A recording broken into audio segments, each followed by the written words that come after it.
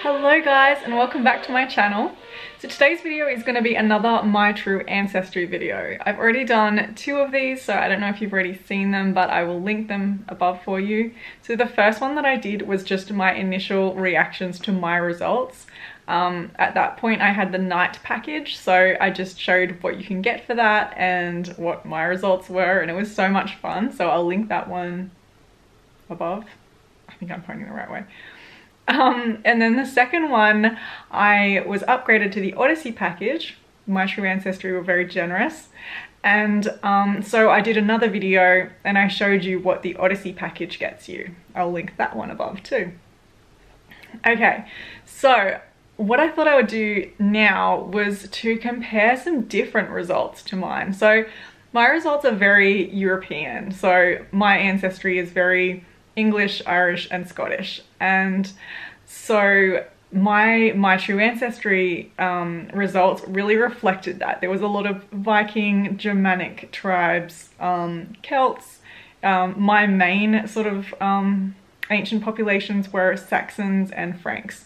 So my True Ancestry really reflected that, but I thought what I would do would be get some lovely volunteers from different backgrounds and see how my True Ancestry works for different ethnicities.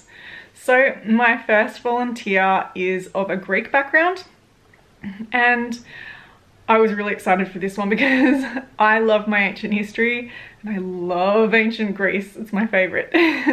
So I thought that somebody from a Greek background would be just really exciting to do. I was very sad that I didn't get any kind of Greek stuff in mine, but yeah, this one was really fun to do. So what I'll do, yeah, I'm just repeating myself now, so I'll just get to it. If you haven't already, please hit the subscribe button and ring the notification bell because it really helps out my channel when you do. And now I'm just going to cross over to my screen and show you what it looks like to have Greek ancestry. Just another note, I'm using the Odyssey package for that, for these results. So everything you see is Odyssey package level subscription, you know what I mean? Anyway, let's get to it. Okay, so here we are back on the home page, and I'm going to open up Kit J, who is my lovely volunteer. And when I look at the analysis summary, I'm going to get her closest ancient population, which is Hellenic Roman. Super exciting. And then underneath, it'll give me a few other little combinations of populations that are also similar to her. So take your pick. It's just very similar to GEDmatch in that way. Then if I go to the ancient sample breakdown, I can see all of the different samples that are in her DNA, which is so interesting because it's so different to mine. So many interesting populations in there. And then we've got the breakdown by era, so if I click on those, I can see what they are on the different colours.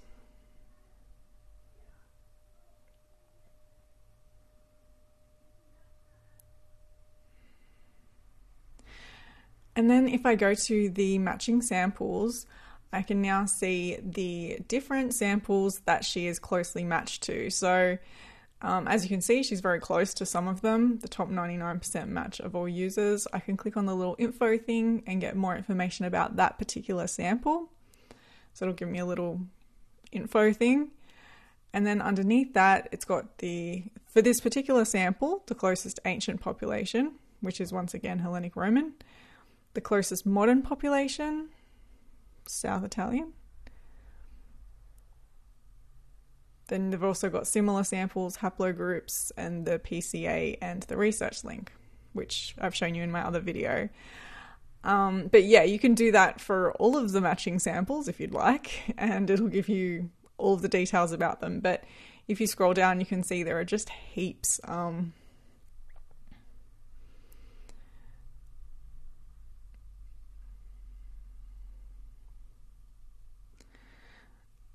There are so many that I am not even going to bother to show you all of them. So as you can see, there's hundreds. So I'll just go back up and show you the top 10 samples by era. So that'll give you each period and the top 10 samples within that period. So if you can drag it down, you'll see early Bronze Age,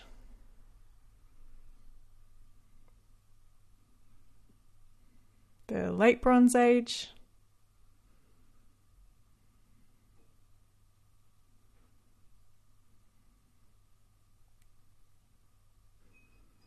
the Iron Age,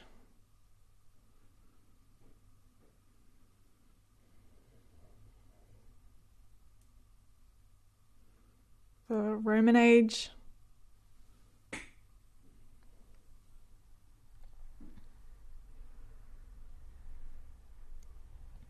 the Dark Ages,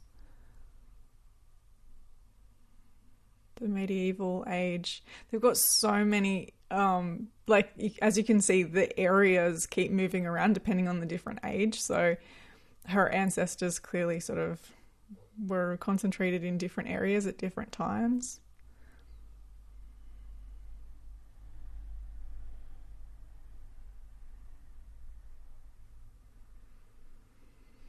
Okay, so that's the top 10 samples by era. And then we can look at the outliers. So these are the most unique kind of samples that showed up, matches. Huns, how exciting is that? But they are all very interesting.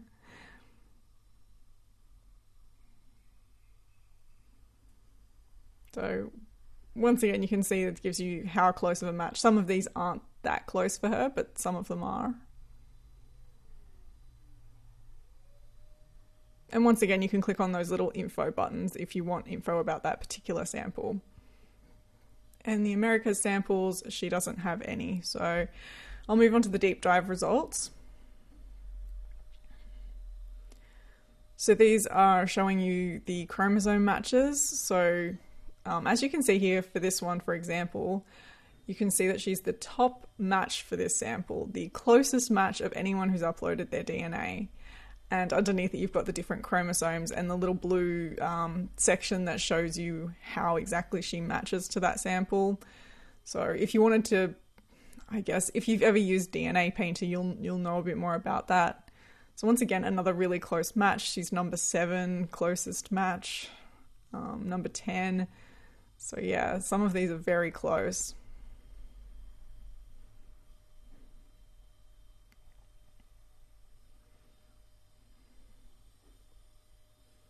Like Minoans, having studied ancient history, I just find this so exciting. I didn't have any of this Greek stuff or Roman in mind. So yeah, super interesting to look at these results.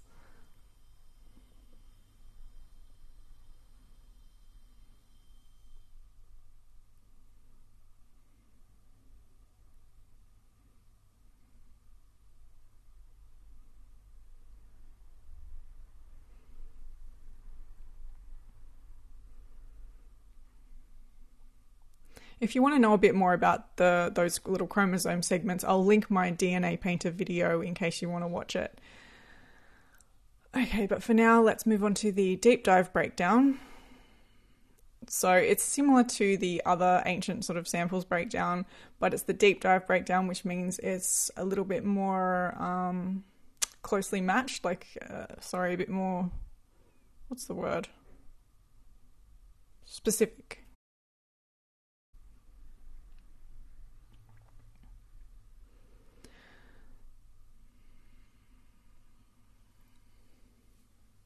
So that's just the spider breakdown. So you can see all of the different types of breakdowns that you've got.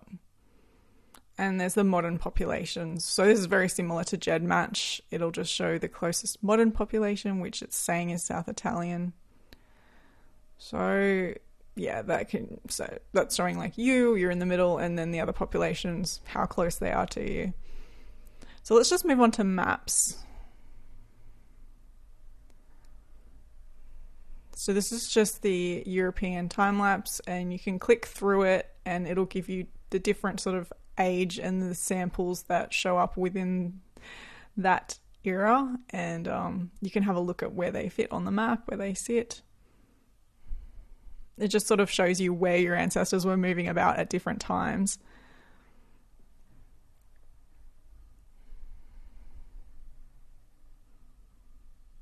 So she's got a couple showing up in the Asia map.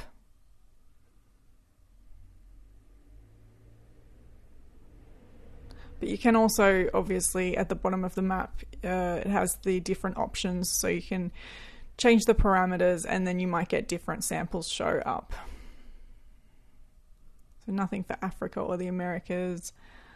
Premium Europe is going to be the sort of more zoomed in, higher quality map.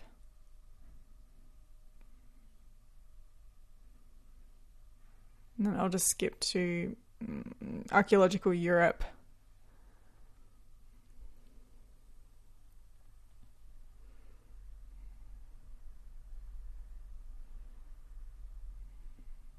And shows you where some of those remains are. Once again, you can change the parameters if you want to show different things. And the deep dive Europe.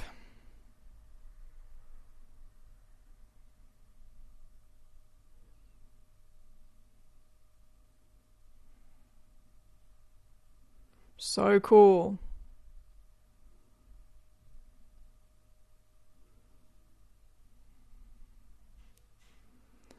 Okay, so moving on to the regional, I'm never going to get this one, archaeogenetics, regional archaeogenetics.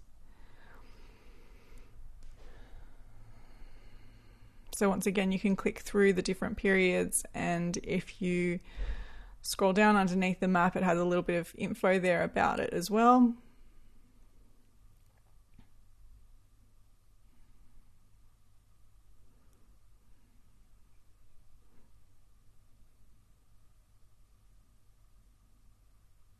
So it just really tells you what was going on at each time and where your ancestors were in relation to it, or your ancient relatives, to be more specific. So you can click through the different areas and it'll tell you, obviously, if you don't have any matches there.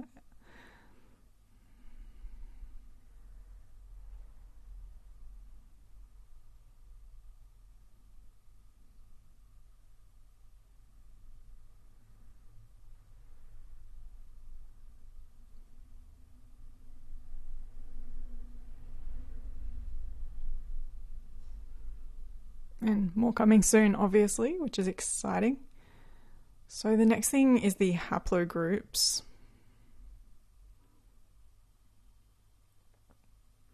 So these are the Y-DNA matching samples, and like I've explained before, females obviously don't have a Y chromosome, but the algorithm in this website predicts your relationship anyway, so it's showing the different Y haplogroups, and it's sort of predicting a relationship there. So the Y-DNA deep dive is going to be more accurate.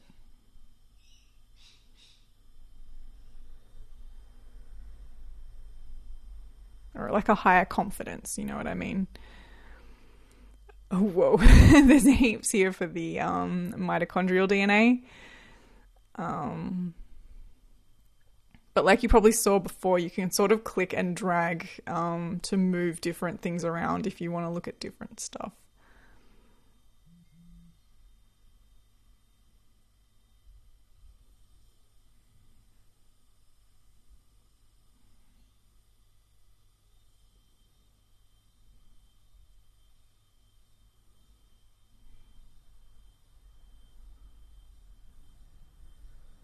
Does anyone else find it kind of soothing just to watch it being dragged around? Sort of like watching fish or something. I don't know. Maybe it's just me.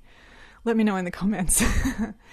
Okay, the mitochondrial DNA deep dive. So once again, you've just got that higher confidence. So it's going to be less samples, but at a higher confidence rate.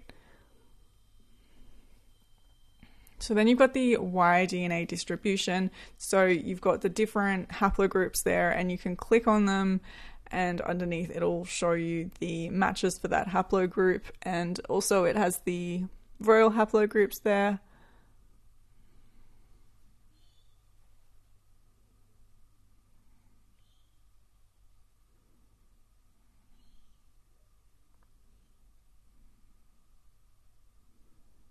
So these are just all of the matches who come onto that particular haplogroup.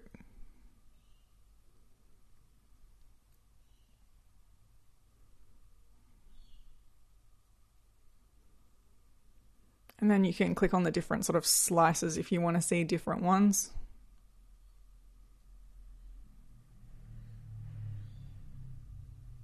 Why did that move back to J?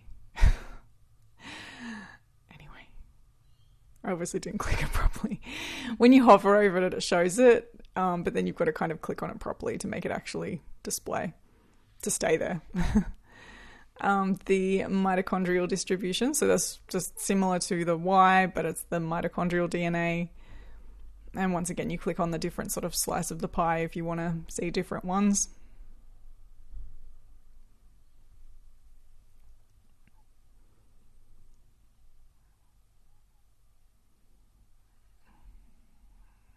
And the last thing is the Y-DNA matches, which you can't do unless you know your Y-DNA haplogroup. So the DNA Spotlight allows you to see particular stories, like particular groups or areas or regions, and it'll tell you a little bit about that time and place and people. And then on the right-hand side, you can see there's different samples and whether or not you match them. So sample J doesn't match the Dorset Viking executions, but she does match the Minoans, which is amazing. So as you can see, it'll show you the match that you have, and it'll also tell you if you have a deep dive match to the different samples. And then on the left-hand side, as you can see, there's a little bit of an explanation about the Minoans, and you can click through and it'll tell you a little story. So you can learn a little bit more about your ancient relative's story. So all of the ones in pink are ones where there are matches. The ones in grey, there are no matches. The very first one had no matches because that's just a new one. Whenever they have a new group come up, they put it there first so you can immediately see whether or not you match with it. But yeah, Skeleton Lake.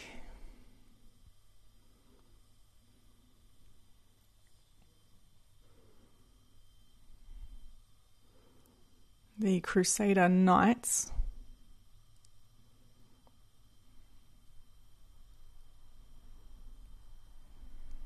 I'm probably going to butcher this. Utsi? Whatever. I'm not even going to try to pronounce these words. I'm going to stop right now. But you can learn about them without hearing my butchered pronunciation. So yeah, she's got the Egyptian Near East gladiator in York. I matched with all of the Celtic Britain gladiators, but she's matched with the one that I didn't match, the Egyptian/Near East. Okay, timelines. I love the timeline section. If my computer isn't so slow.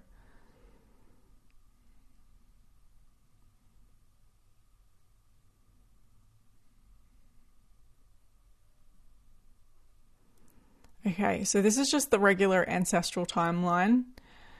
And as you can see, it's sort of slotted a lot of her matches in here. Down the bottom, you can alter if you want it to have different parameters. So let's say I want more samples in there. Or I can change the years or the SNP length.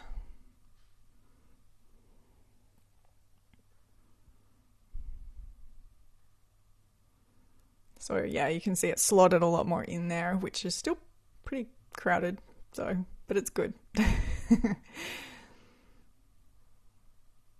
Oh, Seleucid. Oh, so exciting. I'm such an ancient history nerd. Okay, timeline fingerprint. You can hover over and see the little different circles, and it'll show the matches across a time period.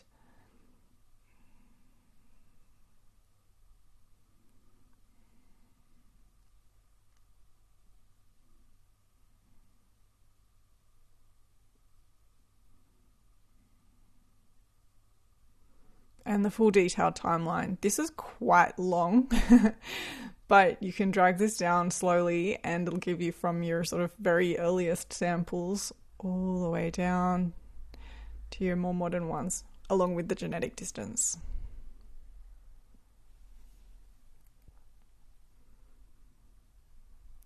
So I know that I'm scrolling this fast, but I could not go through each single little one. This video would take forever. So I'm going to drag it down quickly just so you can see how long it is.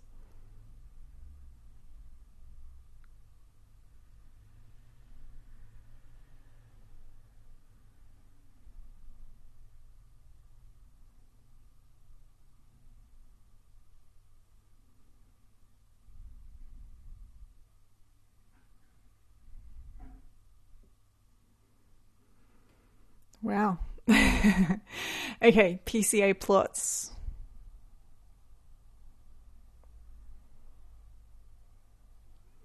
Sorry, slow computer.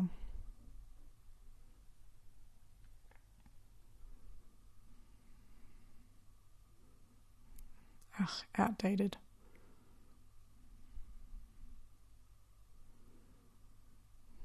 So once again, it's placing you and then all of your samples sort of around you. The closest samples, the closer to you, the further you get the drift. So yeah, you can put your different kits, custom. The 3D Modern and Ancient will put, you can make short videos with it if you want to. I'm not going to do that now.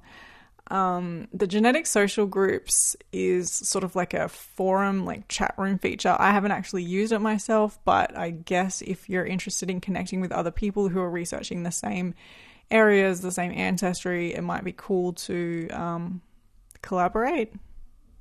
But yeah, like I said, I haven't used that feature myself.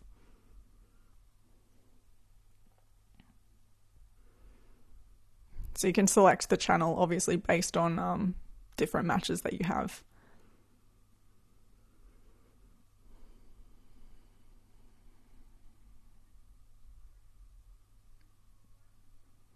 And just the last thing is the additional features. So with this Odyssey package, you can add as many kits as you want, I think, or at least quite a lot. I've already got 4 in here and it's doing quite well.